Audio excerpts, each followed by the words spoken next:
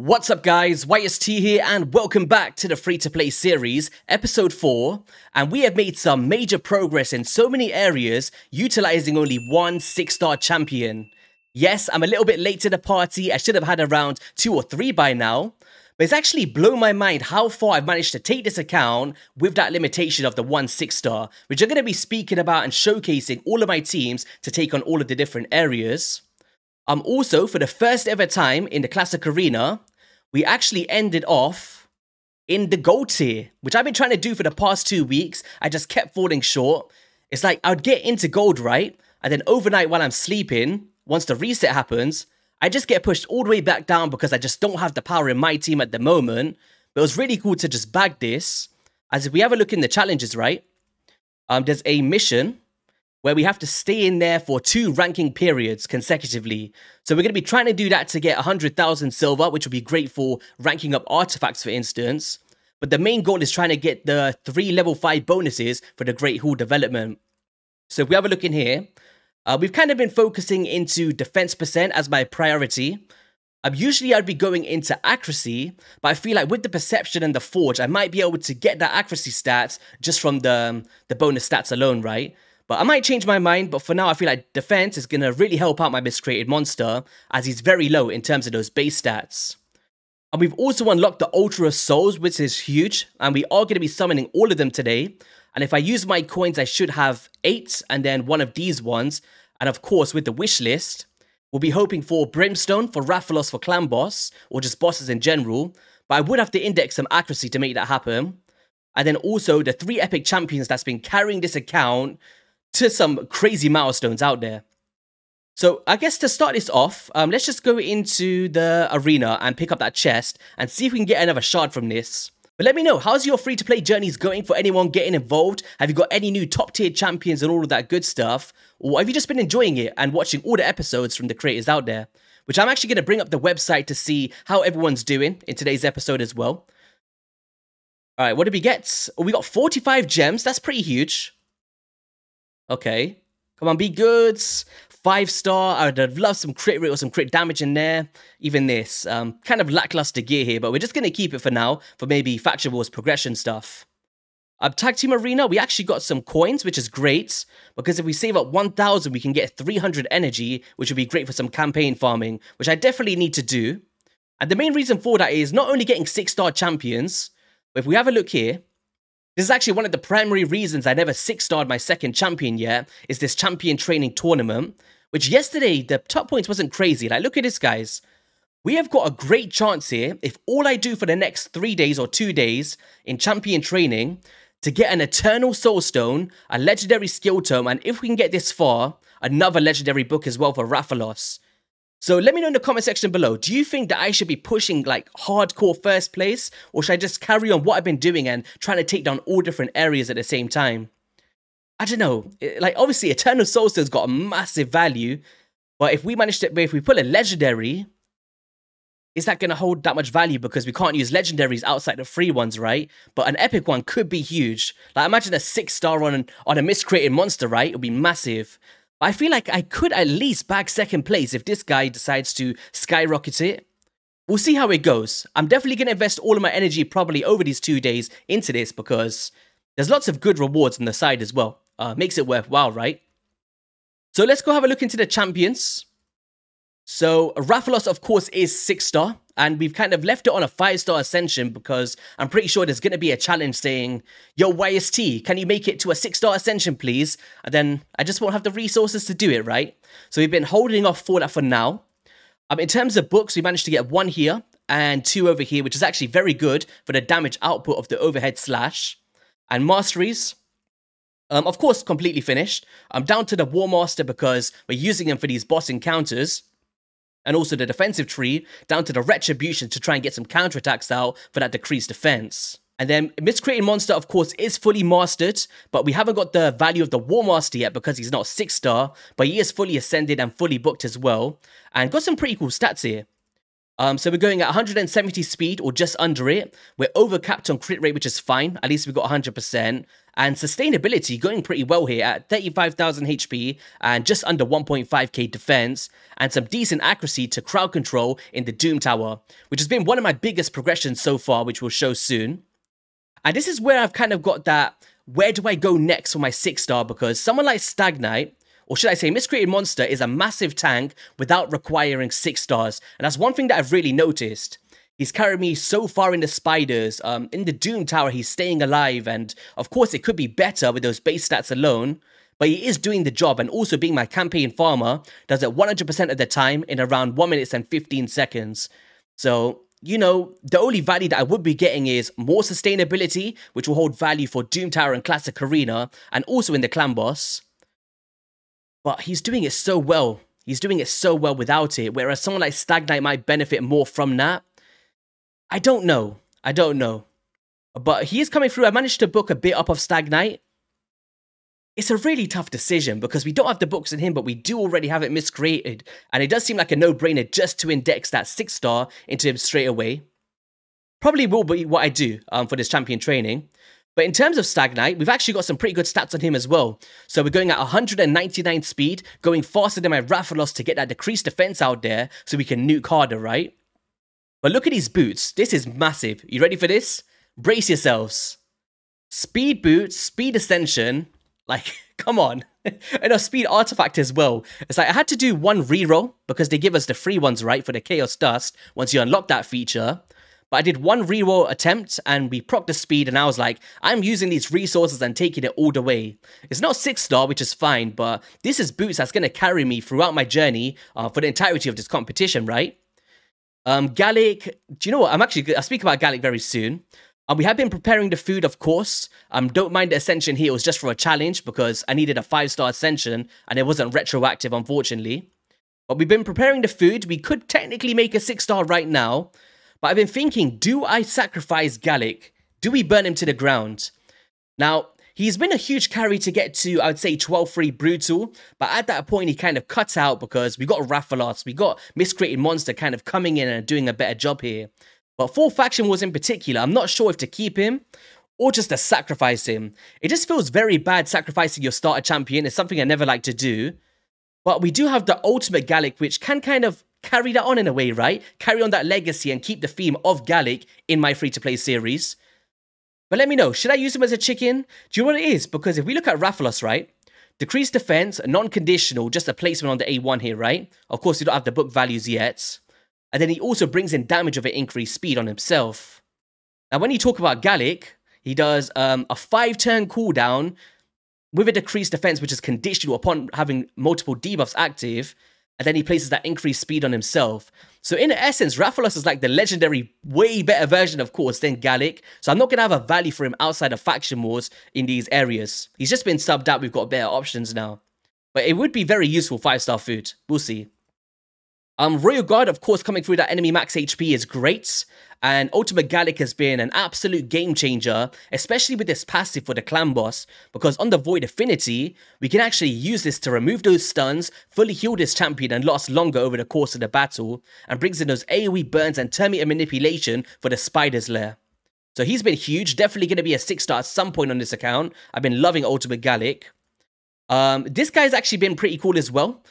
Probably for Never Spider progression, I might be using it as we climb the Doom Tower because he removes all debuffs and then also replaces it with continuous heals. He's got some bombs which I don't care about, but the block buff is very powerful as well on this A1 skill. So he's definitely going to have some use. I actually did fuse the Justica for the challenges. Let's talk about these champions in a second. So challenges, or missions should I say. We managed to go through and fuse the Justica with the res. It actually took me a long time to get a Diabolus because I kept feeding them. But we ascended them, we got the champion and unlocked our Sacred Shards. And in terms of what I got, if we head into here. Last time we got a Ripper, which was a big rip. But this time we got a Flesh Terror. And I was like, for God's sake, cut me some slack here, Raid, with these Sacred Pools. All of my top tier pools have been coming out from Ancient Shards, right? But Flesh Terror comes through with some buff durations, I guess. Pretty decent and decreasing the duration of any buffs as well. But I'm probably not going to use this champion because we actually pulled a Hope. who's not top tier, but she just does what Flesh Terror does to a higher caliber, in my opinion, because she also increases those durations, but places a shield as well, based off 25% of this champion's max HP. So adding a shield value is more beneficial than just decreasing those durations, right? Or increasing. She also has a block buffs on the A1 and has that decreasing effect on the A3. So if I was to max out any, it would probably be her to like a rank 5 or something, but I'm not requiring those at the moment. We also picked up this dude. We had all of the decreased defense coming out, who comes through with AoE decreased defense, which is solid, but of course we've got Stagnite, so I don't need him. But he does have a HP burn, right? Where is it? On this one here with a decreased accuracy. So this could be very clutch. It is on a 4-turn cooldown once booked, but it might have some value looking forward. So definitely someone that I'm going to keep voted for the future. There's the Justica, there's Excruciator for something else that I needed, and I've just been keeping all of my epics. Like, I could have easily sacrificed these epics that got to like multiple 6 stars by now, but I feel like holding on for them for now can actually have some value in the future, right? So okay, let's have a look in here. So clan, give us something good, some energy. Ooh, I actually got 100 energy before this. And clan boss, what did we get? We actually just fell short. I think I got 11.3 million from 3 keys, but I kind of waited too long to do my 4th key. What did we get here? Some defense. Okay. But we are doing this pretty well. I'm actually just going to do the normal for now on a quick battle. And then I will index the rest of them into hard later, right? So here we go.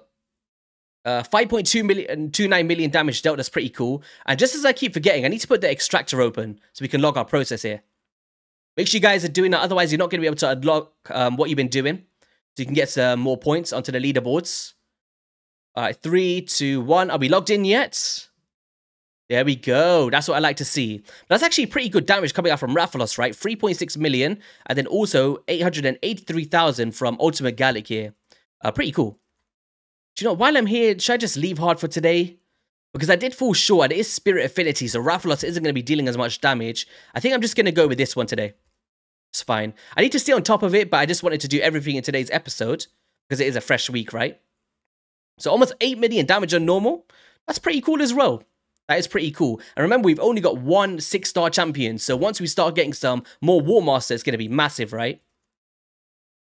Set in here. I've been trying to stay on top of these daily challenges to try and get some of these resources for the Rathalos set, which will be pretty huge. We got any ancient shards. We got 1 in 6 hours. I'll definitely be summoning that. Some appreciation packs. I appreciate it. Let's go.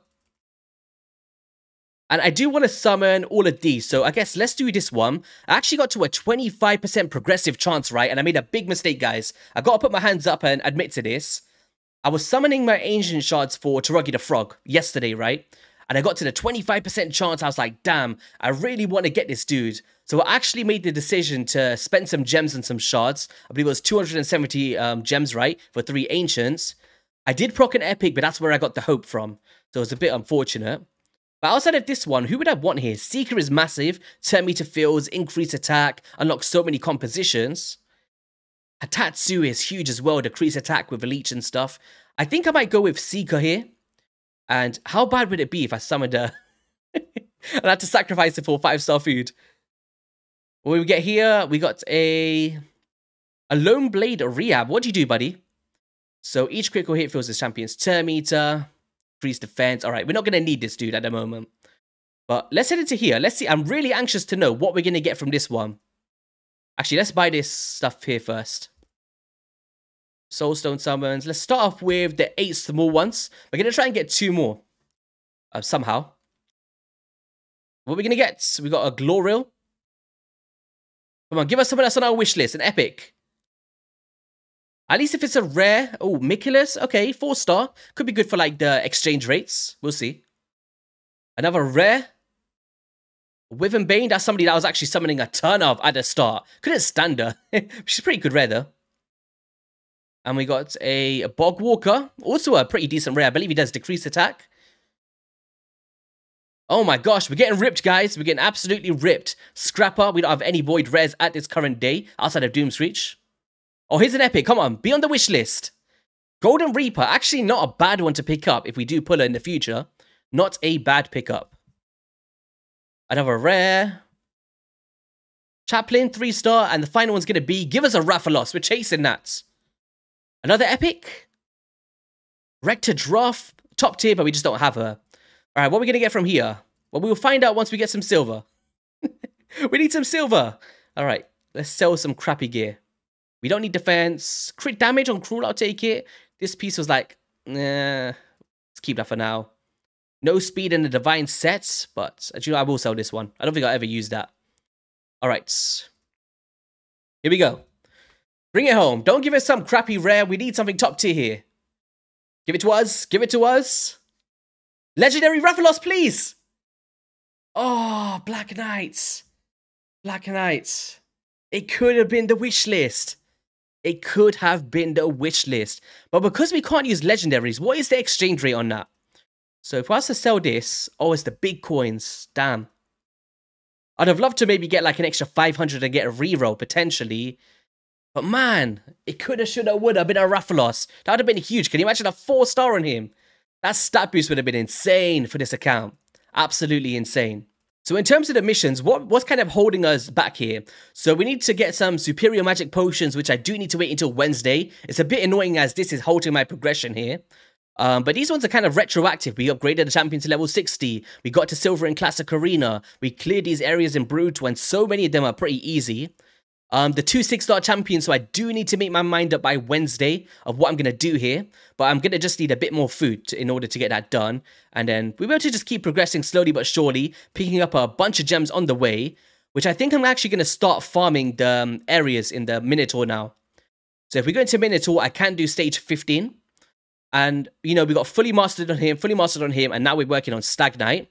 And it goes pretty well. We do it pretty decently here. So decrease attack, come through the nuke, and boom. Nice. I should be setting some presets here to be fair, just to kind of save the ally protection for wave 2 in case we do take a smack, but it's completely fine. There's those spheres. There's actually a stage in the Doom Tower, which I do want to try live with you guys today as well. So we're going to try that out, because I was stuck on stage 49, which is actually insane progression to be able to get that far. Boom. Go through the Spirit Step Slash. We've got some ally protection, and this is allowing us to eat up that first hit of the boss to keep our champion alive. So boom. There we go. We're going to lock those out as well. And we've done this multiple times. I've never actually failed so far. But, you know, if I can bring an extra 6-star onto Miscreated Monster, I'm pretty sure it'll be a lot more viable and a lot more quicker as well. Like you can see there, he gets down to around a quarter HP. And we do want to keep him alive, right? There we go. We just need that buff to finish. And then now we can start ramping up that damage. Decrease defense. Ally protection. Boom. 57,000 damage. This one actually might be my fastest one so far. There we go. 106,000 there. I don't know what my fastest is then. I'm going to have to check on the leaderboard again. Need one more big nuke coming out from Rathalos and we should be good. And boom. There we go. So 1 minute and 30 seconds. It actually was my best time. There we go. 1 minute 34. And this is allowing us to start farming masteries other than wasting gems in order to do it, because I can now convert those gems into the masteries from energy and it'll be a lot more cost efficient whilst also ranking up champions in the process. So that's pretty sweet, managing to get that done. In terms of spiders, actually I do want to show you from the website just to give you some clarity of what's been happening here. So screen capture. There we go. So I'm not on the top of many leaderboards, as I mentioned. We haven't got multiple 6-stars, but we managed to do Shogun Stage 1 with a team like this. Just try to get some points on the leaderboard, right? Sand Devil, not really dabbling into that as of now, outside of just points for the leaderboards. Force Keep, we haven't been pushing up to Stage 14 yet. I think I was doing Stage 13 for that one. Magic Keep, we are on... Oh, we have not got to Stage 15 yet on this one. Probably just below. Maybe stage 13 at a slower time, but that'll probably change because I've not farmed this in ages since doing Miscreated Monster in the first 2 weeks. Spirit Keep, yeah, that's probably not going to be in any of these. Arcane Keep, we're down here on 9th place, which is pretty cool. It's just going to be time stuff, but I did get to stage 15 on that one using this team here. Minotaurs, This one, well, we just did 1 minute 34, so we should be, once it updates, go down to around 4th place on this one, or 5th place. So that's pretty cool, being able to climb the leaderboard on that one. And spiders, as you see here, I am actually on the top of the leaderboard here. The only person that's done stage 12 so far, which is pretty cool, right? I'm pretty sure everyone's going to start flying through it, but we did it with this team, which I'll show today. You know, we got the Burns from Ultimate Gallop, we got Royal Guard, Squirrel, Miscreant Monster for the shield, and he's been a massive carry. And anywhere else that we kind of popped up here? Dragon, not really gone past stage 13 if I'm honest, and yeah, just kind of slowly but surely going through. But in terms of my points, I'm actually not that far out of some of the top hitters here. Like, as a group, as a collective, we're a bit low at the moment, but it's pretty close in comparison to everyone else, right? But we got 1,461 points through what we got so far. But if we look up here in some of these ones, like, that's pretty insane points that looking up here. Hell Hades, not far off Hell Hades here, I guess. Who else in here? So MTG, what did he get? He's a little bit underneath at the moment. Odd One, I'm pretty sure will be pretty high, 1968. HWZ, cranking it out here. Cobra as well, he's been doing really well. But obviously, it's a marathon, not a sprint. We've still got 3 months to do this challenge, and I'm pretty sure this will drastically change in the coming weeks. But I do want to see the community leaderboard. How are you guys doing? So, all right. So, Saf's Cat up here, Great Hall development at 32. That's insane. Let me know if any of you guys are on this leaderboard here. All right. Tag Team Arena Bronze 2. I actually need to progress in that myself. Okay. Normal campaign. How's everyone doing in Brutal campaign? In Nightmare, actually. Let's see. Oh, some pretty good progression here from a bunch of you guys. Normal Doom Tower. The hardest stage was 39. Okay. I think this is where I am. Actually, no. Wait. Maybe? Oh, so maybe it is just 39. Okay. And then Hydra Boss. Oh, Hades at the top here. Pretty impressive. 1 million damage already. I don't even think I've unlocked the Hydra yet. But I definitely know I haven't. Fire Knight, Saf's Cat at the top. Spiders. Stage 14. Interesting. What did he use? So he went with a Farrakhan. And a Pain Keeper. Reset the cooldowns are miscreated. Pretty cool strategy. And then Minotaurs. 52 seconds with this team. Pretty impressive. I'm pretty sure they'll all be 6 stars here. Arcane Keeps. And I'm actually interested in the Shogun as well. Someone got to stage 4. Pretty impressive. Yeah, pretty cool, guys. Pretty cool. And also, actually, you know, while we're here, I did want to show you on this as well. I actually put up community posts every Sunday, but I try my best to. I was asking, who do you guys feel is the best starter champion from the promo codes from this free-to-play series, I guess. These were like the main ones I thought everyone picked. And interestingly, everyone thought Deacon Armstrong, 60% here, 18% for Miscreating Monster, Laura at 14%, and Mordecai really surprised me with an 8% pick out of 7,200 votes so far.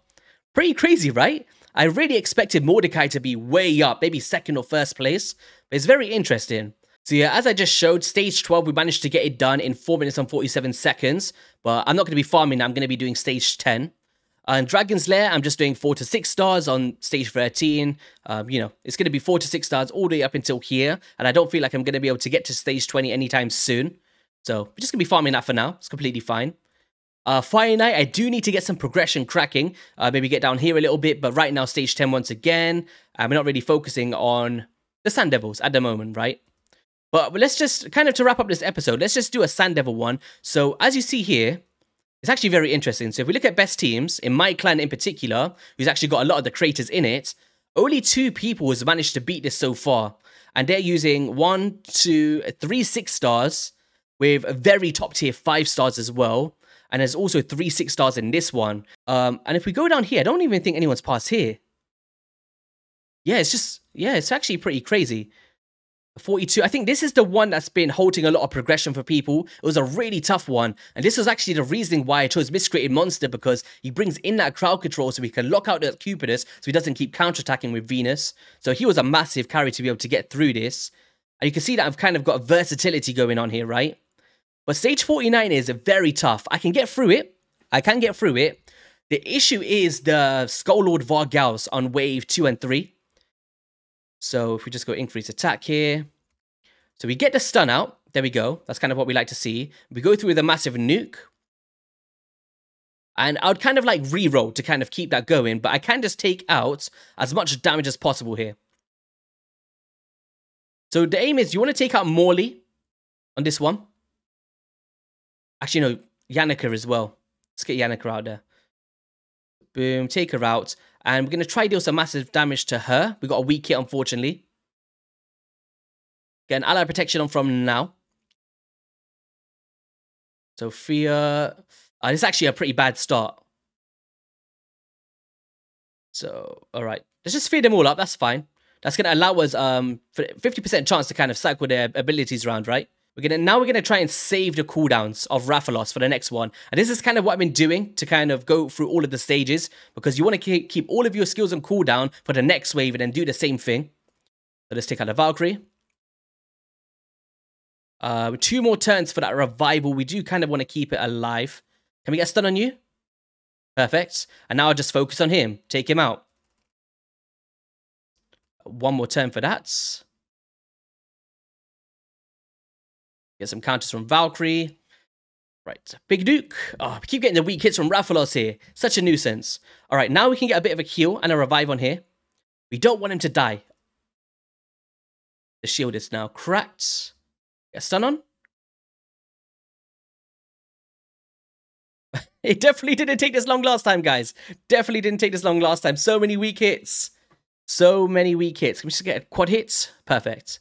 All right, so on this wave here, he's actually going to mitigate our max HP, and we don't have a way of restoration here. And because we can't take them out super quick, it's a bit of a nuisance. So let's try to deal some instant damage. Oh, we did. Damn. All right, well, it's put us in a good situation, but also a bad situation. No.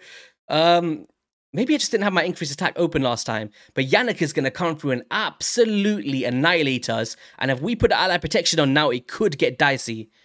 So we're just going to have to just allow them to do it. Damn, okay. Oh, wait, we got a stun round again. Stun. Ooh, okay, we got some of them. It's not ideal. We might actually beat this. Oh, it's the provokes. It's the provokes. And some of them are 2-turn as well, just constant lockout. There's a stun. Okay. There is a stun. It's decrease speed you. Keep you flowing slower, because she's doing a massive heal now. Okay. They've done kind of all of their big damage, I believe. So let's just do the ally protection now. And then we can start fearing them. I think that'll be massive. We're just going to have to take the damage. We need to get the decreased defense out for Rathalos's big damage nuke. But usually, see how that max HP is going down? If I don't do it correctly, I could just take a big smack. Actually, no, let's get a heal on here. Perfect. Oh, increased attack would have been nice. Let's save that. Let's just keep doing damage to you. We're going to save that. We need the increased attack for the nuke, right? Let's get another stun out. There's a lot of crowd control going on here. A lot. Oh, I'm actually really into this, because this will actually get us to stage 50 of the Doom Tower, right? So increased attack. All right, here we go. Can we get a big nuke? Oh, nice.